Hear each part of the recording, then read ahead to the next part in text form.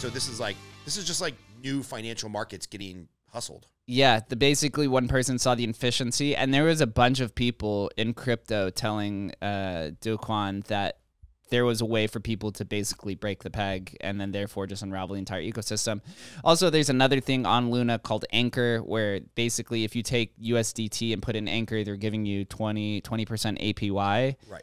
And so then people had their funds locked up in various places. And so then once you start shorting everything, people start freaking out. And then not everything could get redeemed. And so then everything keeps unraveling. Meanwhile, Bitcoin is tanking. And then when Bitcoin is the macro mover of the market, it's the reserve of crypto. So what if Bitcoin's going down fast? Everything else is there's nothing else that's going to go fast. And everything else is going to be way more volatile than it. Yeah.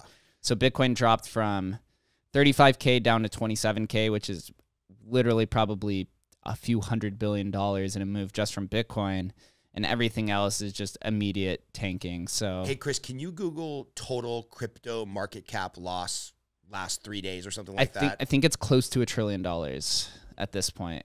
Holy close to God. $1 trillion. Yeah. So I saw a graph that showed the amount of capital lost, not just in crypto, but the stock market and everything over the last few months.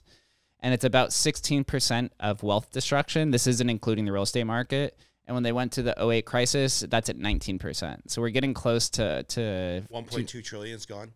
So Chris just looked it up. 1.2 trillion gone in about 3-4 days. 3-4 days. Yeah.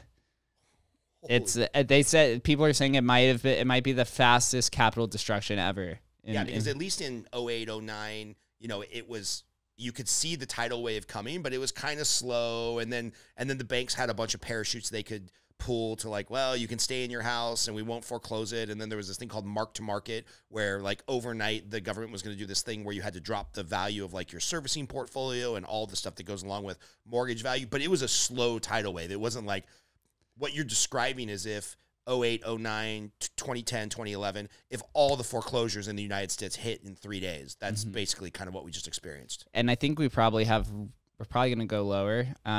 Crypto, because as we mentioned, is pegged to the stock market right now. This is also with a macro backdrop of quantitative tightening.